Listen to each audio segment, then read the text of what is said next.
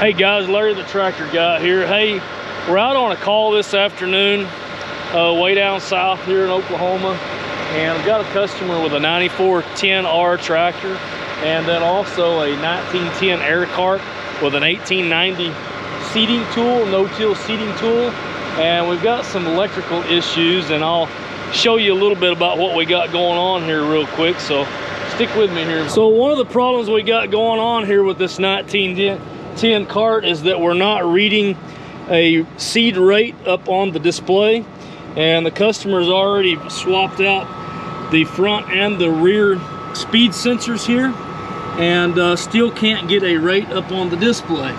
Okay, and then they've done a little bit of wiring job here, rewiring the CAN and the communication wiring up to the cab, because they had a problem in the tone of the front of the cart here with wiring, and the seeder is up on the display. Okay, and then also what they're requesting here is up back here on the 1890 seeding tool, they're wanting to do away with their blockage. If you can see, they put new hoses on their drill, and they're basically wanting to do away with their blockage and didn't put any of the blockage sensors back on the towers. Okay, so we're going to go ahead and help them out with that for sure. And I've got a little jumper harness where we're going to go ahead and leave this plugged in, but we're going to unplug the seeder here, okay, and plug in a CAN bus terminator that'll end that communication link here at the back of the cart, which will in turn do away with the blockage system on the tool. So here is my jumper harness that we're going to use here to eliminate the blockage on the tool. And if you're ever needing to actually test to see if you've got a problem with the tool, you know, if you've got a tow behind tool, real quick way to eliminate that blockage being a problem on your communication is installing this little jumper here with a CAN bus terminator. I'll show you what that looks like in a minute. Okay, but this is an RE232.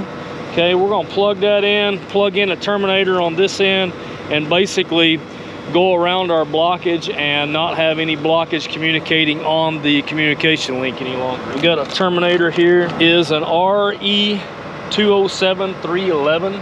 Okay, looks like this. Okay, that would be your CAN terminator and then your plug.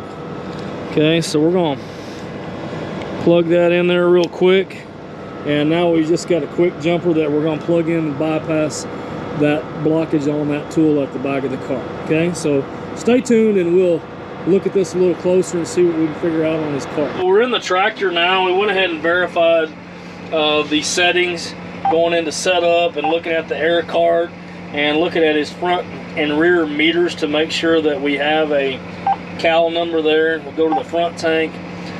He's doing diammonium phosphate in the front tank at an 80-pound rate. We've got a cal number there. We've got a transmission setting. Everything looks good. We go to the rear tank. He's got the black roll. Got a cal number in there doing 80 pounds of wheat. And so we got pretty good. We've got pretty good settings in here. Everything's set up, looks like right. Okay, so we're going to go ahead and run a little bit and see what's going on. I did verify that the main drive clutch is working. We're going to go ahead and drive a little bit, make sure that we have speed, and make sure that that works like it's supposed to. And we'll take a look at that. And then also, we want to take a look at why his mapping is not being triggered on and off. And so we'll look at that setting too here in just a few minutes. We're moving in the field here, and what I've noticed real quick right off of the bat is as soon as I put the openers in the ground with my #1 remote, my main drive clutch does come on like it's supposed to. Okay, but we don't have any tire speed here coming from our cart. So that's going to be probably one of our primary problems with the cart, is going to be not showing any ground speed. So we're going to go back and take a look at that ground speed sensor. So stay tuned and we'll let you know what we find out here. Came back to the back of the cart here, and the wheel speed sensor is going to be on the left-hand side of the cart. Okay, on the left-hand wheel here, you see your main drive clutch back here on the back side, and then on the front side, you've got your wheel speed sensor here. Now keep in mind, I have found this a few times too. This is not the case today, but there is a bearing in here that runs on this gear, and I have had that bearing out before and then rubbed the sensor and caused the sensor to become damaged and not read speed anymore. Okay, but looking at this, we found real quick that the wiring going to the sensor on the sensor side, if you can see that, is not in a really good shape. And then we've got a broken wire, which is our voltage, our power wire, to our speed sensor on the cart side. Okay, so basically we're going to have to install a new sensor and then probably go ahead and install a new connector on the cart side. Got our new terminals crimped on our wires here on the cart side. We've got our new speed sensor here that we're going to install on the wheel hub housing here. And just a real quick, pretty simple to think about, but the wires are the same color on the sensor end as the harness end on the tool, so just be mindful of that if you're ever installing a new connector and or new sensor, or even if you're wiring around that, to just go color to color. Okay, just keep that in mind. We got our new connector end put on the cart side, got our new sensor plugged in here on the left rear wheel of the cart here. We're gonna go run the tractor. I believe that's probably gonna fix our problem with our meter speed here not showing up and giving us a rate, and also fix our mapping problem, okay, back here on our tool, not mapping in the field. Okay, I think that'll do the job there, give us cart speed. So we'll go up and look at that. We're in the field now, and I can see real quick on the display there, if you can see that we have cart speed now. Okay, and as a result of having cart speed, now we're showing our rate. Now we don't actually have any seed in the tank, so we're just kind of manipulating the system here to make sure everything's working. And then also, if you can see here, we're actually mapping in the field now. So we've fixed several different problems here by just fixing the cart speed. Okay, so keep that in mind. That cart speed is pretty important and does a lot of stuff for the seeding tool. Quick recap on the 1910 air cart and the 1890 seeding tool, okay, that the customer had here that was not showing a seeding rate on his display. And then also his complaint was he wasn't mapping in the field, so it wasn't painting behind the tool as they were seeding.